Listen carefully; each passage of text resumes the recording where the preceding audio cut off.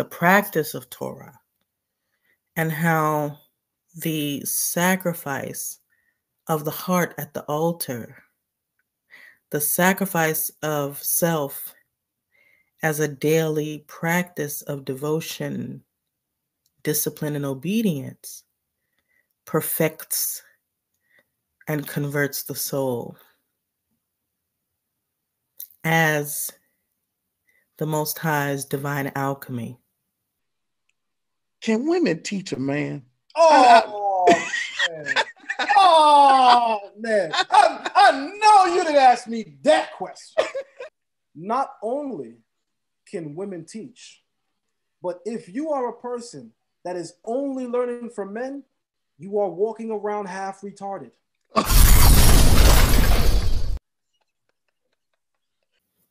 What is alchemy?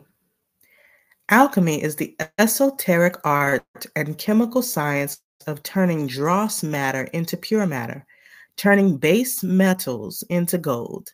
In a spiritual sense, alchemy is the transformation of the animus or the anima to draw from Jungian psychological concepts. The animus or the anima representing the carnal, beast-like nature of physical beings.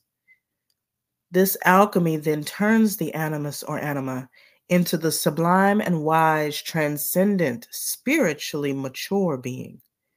Alchemy, in a spiritual sense, is the purification of mankind from the unconscious, instinct-driven, flesh-glorifying, and impulse-driven state to the divinely self-aware state of actualization.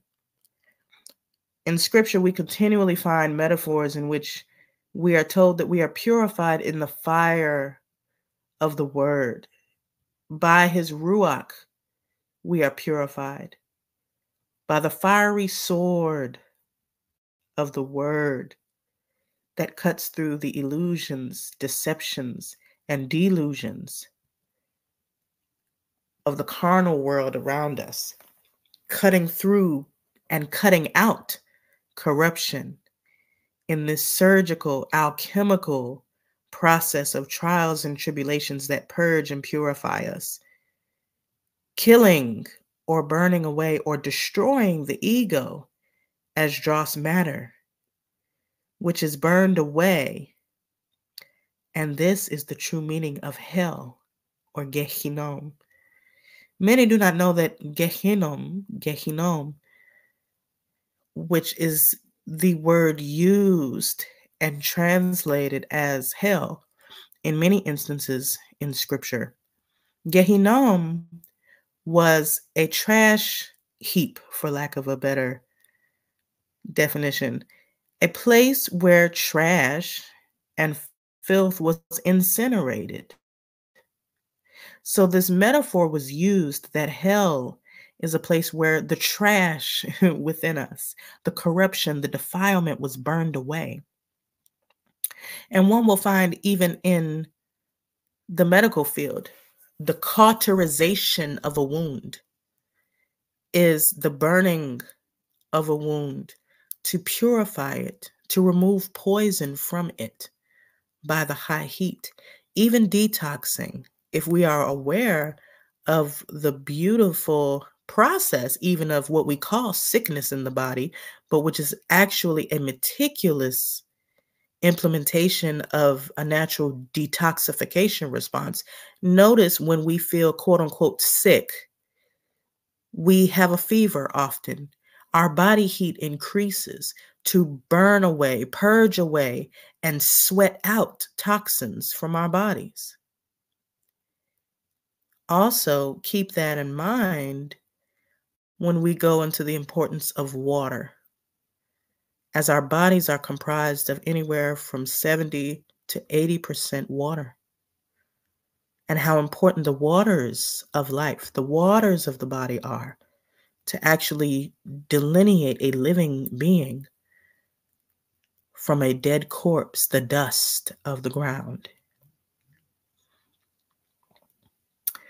Thus, hell, our experiences of trauma, trials, and tribulations are indeed meant to refine us like gold in the refiner's fire. We are not punished by the Most High, who does not delight in our sorrow and suffering.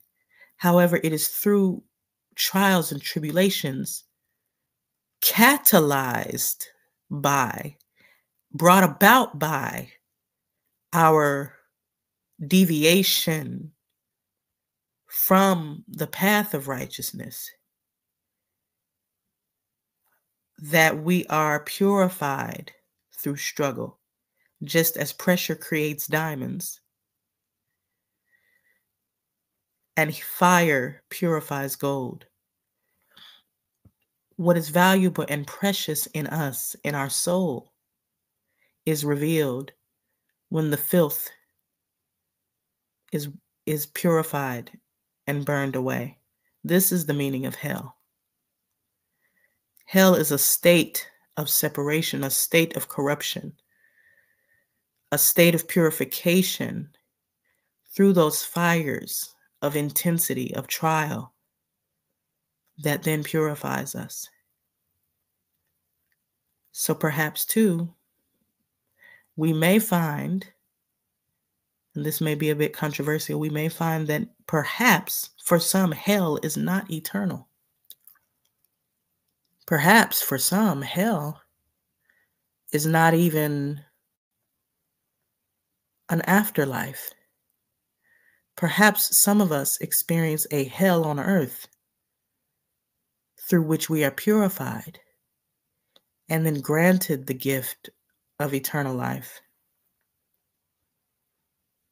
Because through that fire, what remains, our pure soul, is found precious and valuable to the Most High as gold. And that is what He keeps, and that is what remains eternally. The process of alchemy, as you'll see here, has several stages.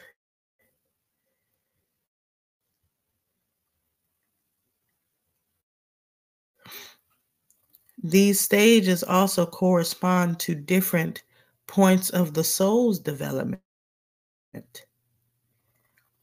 And alchemy, the process of alchemy, is a scientific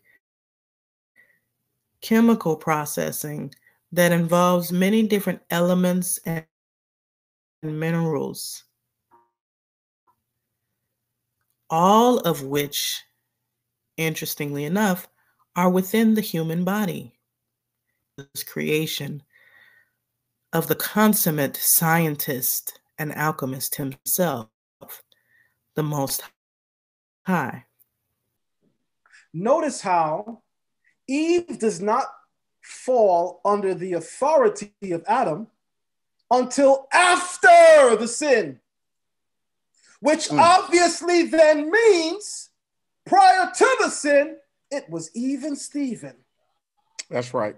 Or else how could the Bible say that she is now under her husband if this was the design from the beginning?